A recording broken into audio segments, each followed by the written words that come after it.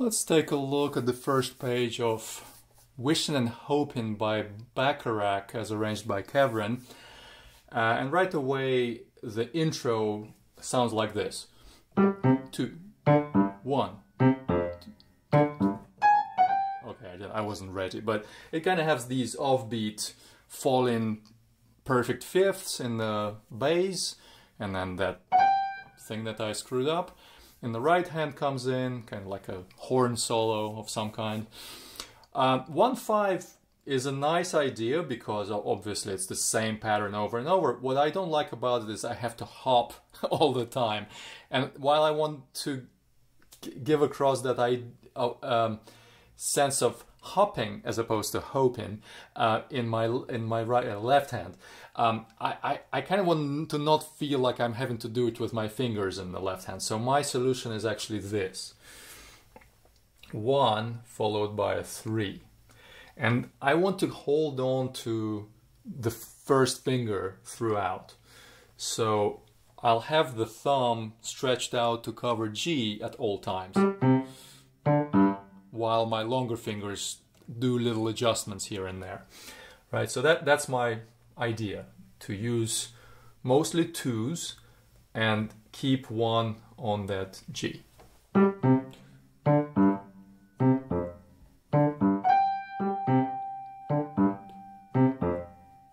I just find it a lot more secure when it comes to playing this passage. All right, but at least in the right hand it's pretty straightforward. What's important about this music is obviously to keep a very, very steady beat. Doesn't have to be fast, but it has to be steady. So 1, 2, 3, 4. And when you are done with the final note of that last note in the first measure, this is where you're practicing this very rapid extension. There it is. So I'll highlight it red. 3, 4, and then before I say 1 for the following measure, right, so I might say 1. Of course it looks like a finger number, so I'm not going to put it in. Let's draw it in. 1, 2, 3, 4. So 1, 2, 3, 4, extend. 1, 2, 3, and then have to position back. It's still a bit of work, but it's not as much work as doing shift, shift, shift. Here you're having to shift all the time. At least here I just adjust slightly my 2 and 5. 3, 2, 3, 4, 1, right? Oh, what am I doing? Do not do anything here. So at yellow, don't do anything. 1, 2, 3, 4. 1, 2, 3. Don't do anything. 1, 2, 3, 4. 1, 2, 3, 4. So again, maybe not that. Let's keep going.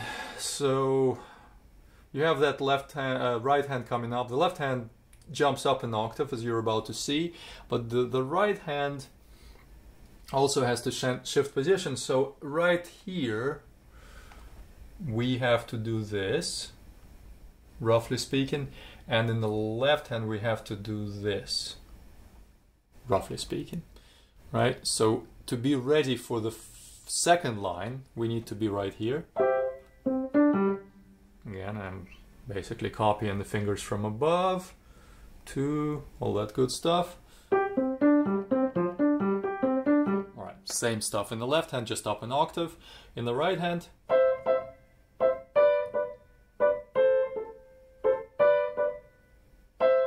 that's a tricky thing. A double stop, or I should say double note, yeah, 2 note at an interval in the right hand with a tenuto and a staccato. So when you're striking staccato, you're not really fully releasing this tenuto before that. You're holding it down, and as it starts to come up, you repress it.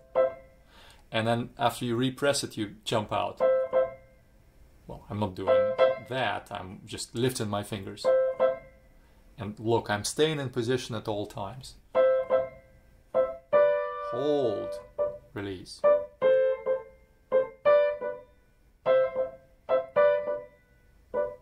Now this is a hard one. Maybe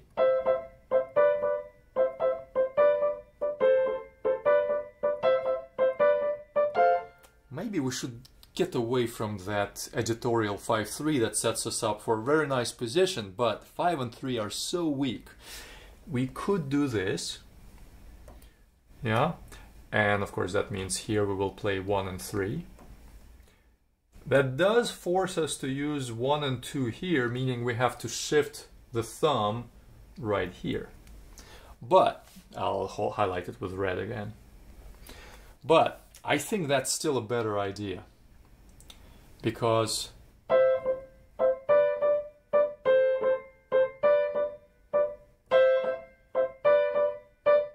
when you get to that 3-note chord at the end of the line, you don't have to do anything different. The 5 is already on F, right? So I like it a little more than that editorial 3-5 suggestion. So again, see what you think yourselves, ask questions in the comments, but I think it's better.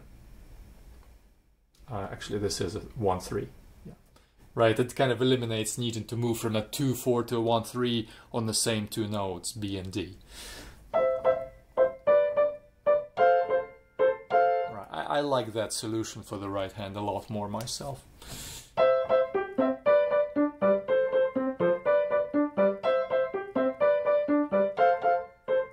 And then I don't know what to do with my left hand. But that thing that I just demonstrated takes a lot of coordination. So again, take time to practice my favorite way, backwards, so that you're always checking your position preparation. At the end of the line, let's, I don't know, call it orange. Yeah, my left hand is actually here, and I'm going to move there way ahead of time, right over here. Alright, so when I'm checking my hand positions at the orange highlight, boom, that's what I want to see. Basically an F major chord position. I'm holding onto the long A, C, F in the right hand, and I'm getting ready to go C, that kind of slide figure in the left hand. So I stop there and I check. Easy. My right hand just strikes the chords in the same position. I'm holding that tenuto and then doing the staccato chords and back to the tenuto half note. Pretty easy to understand, but still do that. You're holding the tenuto, then staccato. Give me a second. So yeah, let's see. We have this thing, we have this thing. And then let's use that blue line again. This is where it gets interesting, because you're right here at the blue line and you're about to do this. Right? You might as well just practice the leap, because once you nail it, everything is the same. Right? The rest of what's coming up you've just practiced, which is why I love this backward stepping method so much. You know what you're about to do. You always know where you're going, so all you have to figure it out is how to get there, and that can sometimes take some practice, but it usually doesn't take too much work as long as you're not trying to solve every single problem at the same time. Right, so that's all I'm doing. I'm just leaping from here. And try to do it as quickly as possible and without looking, because that teaches your body to trust its, what is this thing called again? Prior perception, where you feel, you know, the space with your body as opposed to using your eyes. Anyway, anyway, you can correct me in the comments. Right, so I'm doing that. And then once I've nailed that jump, easy. I can go all the way to that brown highlight. But let's put a yellow highlight right here. No, that's still brown. Let's put a yellow highlight right here. And that would be us doing this and stopping. And so now I'm backing up from here, using the blue here. So I'm actually going to use the second finger as we discussed. Right, right? That's the one where you really have to work. Right, that between the blue line, the thin indigo, and the yellow, this is where suddenly things get very technical. But a couple of practices, a couple of attempts should feel a little easier. Following day, things get easier still. Just go through the same set of motions so you can refresh these brain pathways until it becomes more automated.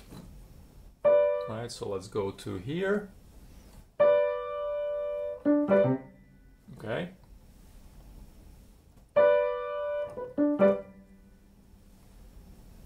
So from this blue line, I'm on 3, I'm 2 and 4, as you can see from the beginning of this line, using 2, 4, 1, 3, and see, now I'm not doing the what do you call that thing? Tenuto. And now I'm not doing... So once there are too many difficulties and the brain just cannot control it, stop where the first difficulty occurs. For example, right here on, let's call it green. Yeah, I need to make sure that's a tenuto, not a staccato. So all I'm doing is this. I'm on my blue. In fact, let's do this one more time here. And here's my blue. Holding those three notes at the blue line, just kind of feeling where they are, and then all I want to do is this. Hold the tenuto. Then be on G, staccato first, then tenuto. Again, hold the G, hold the blue line. Okay, so that allows me to focus on where the problem is. If I'm overwhelmed and there are too many things for my brain to control, I want to reduce my segment until I am in control. I don't want to feel stressed. I don't want to feel nervous when I practice, because this is when I'm solving the problems, not creating them. Right, that's it. Okay, so then I know from the green highlight I can probably make it. That I might not land correctly, but I can make sure I did the jump. I'm sorry, but green. Okay, better, right? But always knowing where you stop helps you to focus. Okay, so that's good enough for the opening. Let's go to the next line. Here it is. What is this thing?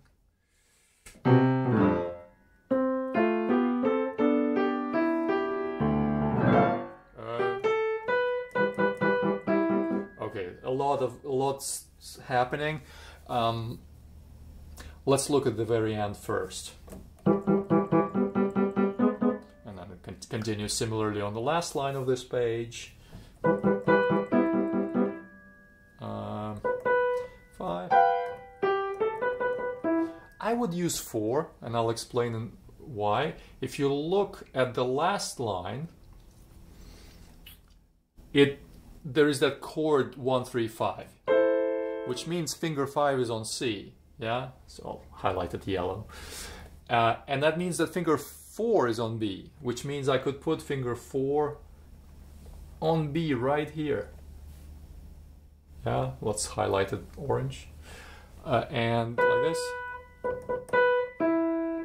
So 4. Right there.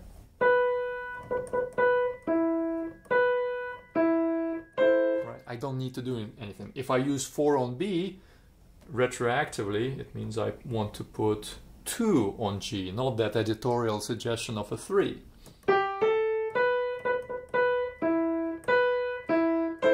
There it is. Which means, from this chord, let's highlight it green, I want to leap like a crazy person all the way down to here. Right. Don't wait to leap. If it's going to be pretty. This marking is often interpreted as a short, sharp staccato. Right. Use that as your leaping point. Something like this. I can't land right, but you leap right away. So 2, 3, 4 with a 1 on E in the right hand. In the left hand, yeah, I'm fine. option in the left hand is where you see me adding those fingers. No, that's not the right one. Here. Maybe that, because that's a stronger pair of fingers than 3 and 5. Right, so you have this shape, and then later where you cannot see, you see that shape. I would probably do something like this myself. So 4-2-1, 4-2-1. All right, so that takes care of the end of this line. And I'm holding this green highlighted chord, and then I'm practicing this leap. So if I were to mark it in the score, kind of looks like this. It really has to be fast. You feel a snap towards your rib cage.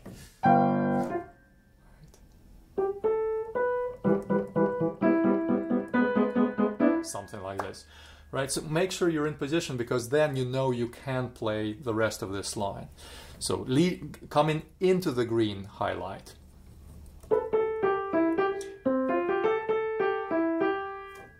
You will be holding the G, but not too long, because the pedal, right? That's the effect. Da-dee-da-dee, big, loud, whatever. Maybe a little too fast right now. So the point I'm trying to make is G moves. I know it looks like a half note, like you have to hold it, but pedal. So don't. There it is. So probably as you strike the D or something like that, you want to stop and check. Let's do the wonderful purple highlight. And same thing in the left hand. Right away. Let's red highlight. All right, lots of highlights. So green is that. Green is super fast. Right? Now purple, you're holding the D, you're already in position in the right hand for the green. And the pedal is down. And you release as you strike that prom. I'm really working my left hand fingers hard, right? They're in position. Especially the fifth finger. I'm not collapsing. I'm not kind of doing that sort of thing. I'm making sure every single finger comes down. Like you can literally stop on your fifth finger and make sure that that's what your hand looks like. You can't really see it. I don't know why my other side keyboard camera is not working, but right, it's that shape. There, maybe easier to see up here, rather than this shape. And then as soon as you make it, you go like that. So a lot to coordinate, a lot to work in just those couple of beats. Oh, what about my right hand? There it is. Very, very physical, I won't deny it. All right, let's use that blue thin line. G. In position to play the left hand, not playing yet, pedal is down. So I know where I'm starting from, very important. About to do the leap in the right hand. And then another leap. See, that's difficult. 2 leaps, one right of the other. So practice in isolation from purple to green, and then from that thin line, and eventually the red line, the red highlight, to purple, right? Split up the difficulty in 2 parts. Right? There it is. That's all I'm doing. Okay, maybe I can do up to D. So I know I've pressed my first note of the group in the left hand.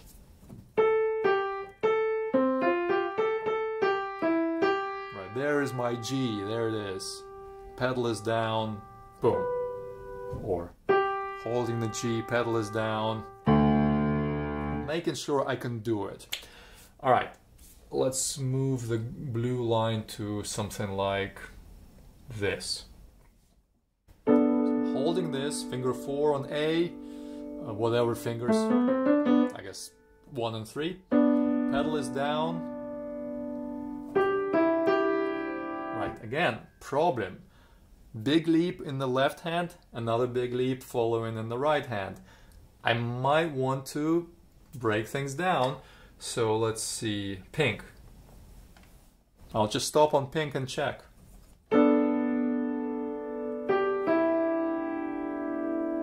One more time.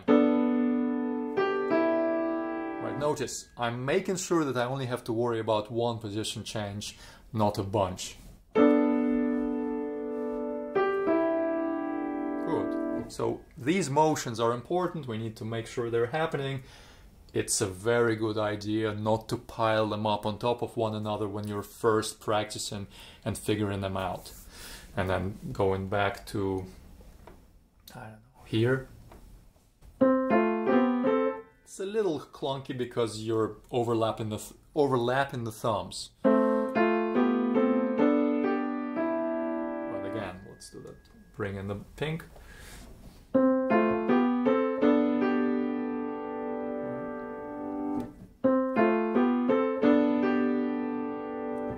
Stopping and checking. All right, let's do the last line and be done for today. All right, so we talked about the fingerings leading into this yellow highlight. Very difficult leap. This is a very leapy piece. Like that. So that's the first position, and then after this F, another 5-finger position. 1, 2, 1, 2, 3. Right, again, there's no real reason to play through all the notes of bar 13. Yeah, so instead, start at, let's make an indigo. Sorry, let's do it right here. Right on the bar line. That's the position. I feel it. I'm not playing anything. I'm just feeling it. Now, from, let's do green. That's all I'm doing. I'm here, right? And now I'm here. Because if I can do this, I'm good. I'm set. All right, so once you've practiced into this indigo, let's look at the next measure. Let's label it cyan. That's what you want to be doing right now. From F you leap. Tricky but doable after a few tries. Again, has to be just the one thing. You cannot do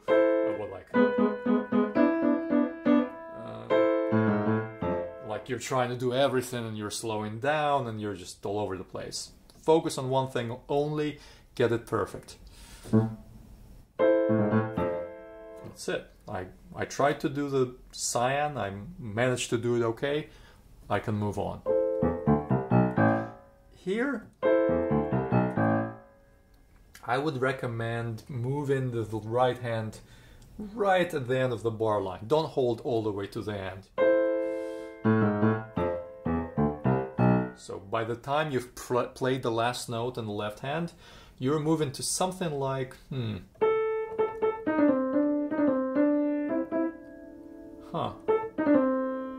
Yeah, I think 5-3 is fair. I would just recommend maybe that idea from earlier, where you use a 3 here and a 4-2 here, so that you can use stronger fingers.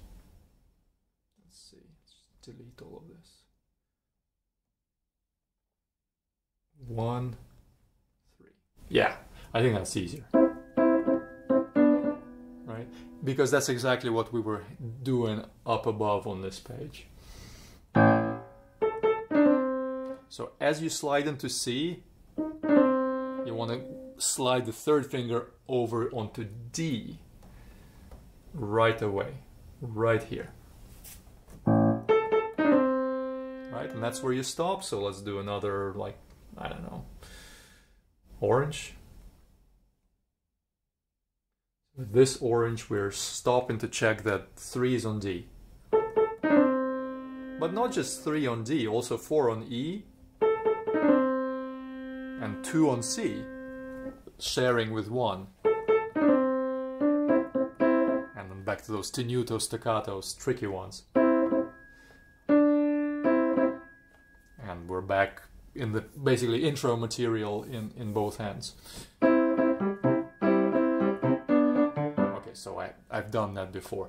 Yeah, so in the left hand, make sure you're doing this. Yeah, so where is this? I'll just circle it.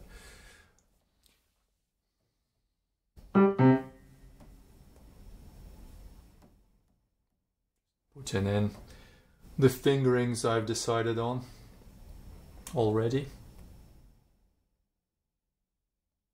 From up here, right, from up above.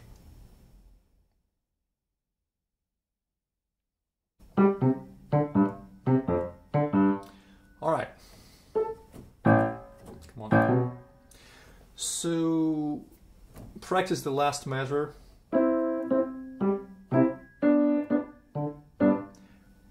You don't have to change positions at all, but because of the tenuto staccato difficulty, it might be useful to only go up to this, let's say, red.